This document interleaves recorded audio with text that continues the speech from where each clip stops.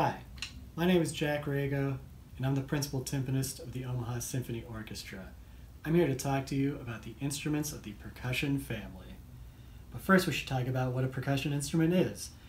It is any instrument that you can strike, shake, or scrape. This gives us a huge range of instruments that can create a wide spectrum of different sounds. But for now, we're just going to group them into two different categories, pitched and non-pitched.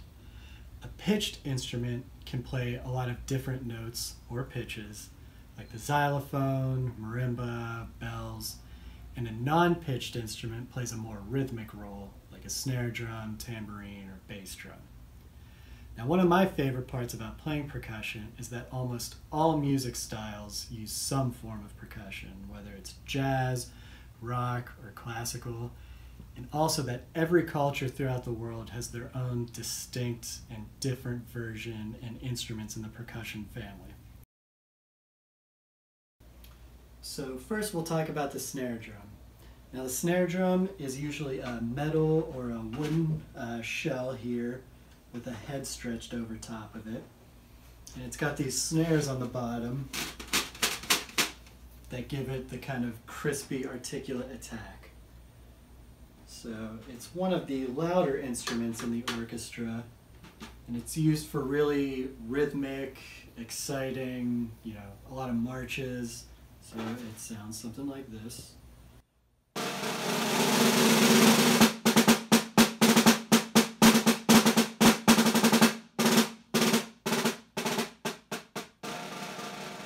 Now, unfortunately, I can't play the snare drum really loud in my apartment all day long, or else my neighbors would get mad. So we have practice pads that we can keep our hands loose and warm to practice with.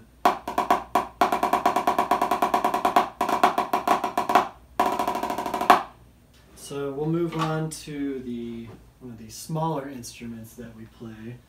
The triangle is a little piece of metal that is shaped into a, you can guess, triangle.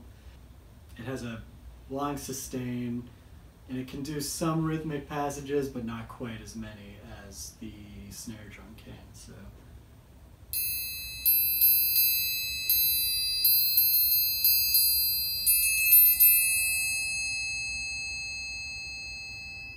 We've got different triangles also that are made from different types of metal, and if you can see, this one has like a bunch of grooves dented into it to create a different sound. So see if you can hear the difference here.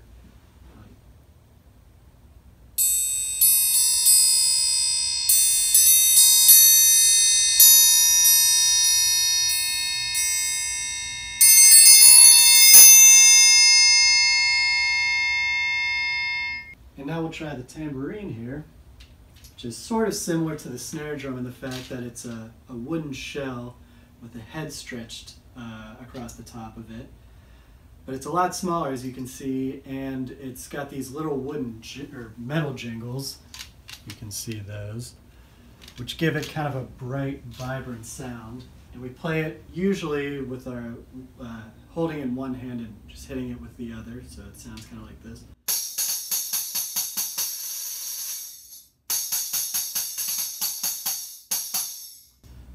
There's a couple other ways to play it. You can roll like that, or you can get a different kind of sounding roll by just scraping the top of it.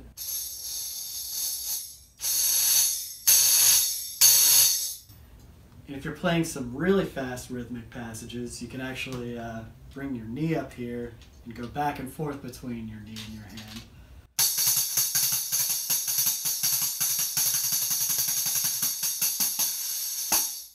So this is a fun instrument. It's used a lot for like dance movements and classical music.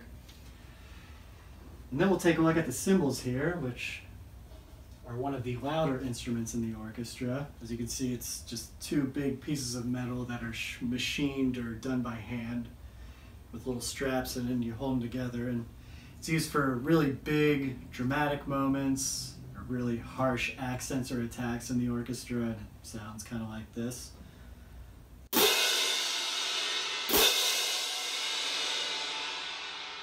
But you can also play them pretty soft too.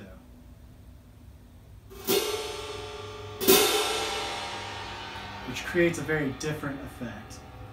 And one other way we can do it is we can attach it to a stand and have it hang like this. We call this a suspended cymbal. And I'll just demonstrate real quickly here.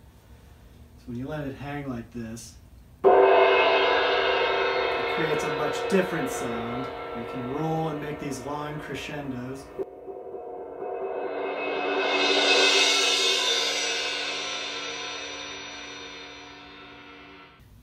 And lastly, we'll talk about the xylophone here, which is one of our pitched percussion instruments. It's actually arranged the same way as a piano, so these are like the white keys, and these are the black keys. The main difference being that we don't use our fingers to play, we use these mallets here, which can be made of rubber, or plastic, or wood to give us some different sounds. And that it's also made of wood here. We can use all these different pitches to play melodies along with other people in the orchestra, which is something we often do on this instrument. But we can practice things like major scales or arpeggios. And as you can see, it has a pretty short and clear articulation. But one of my personal favorite things to do is play ragtime music on the xylophone.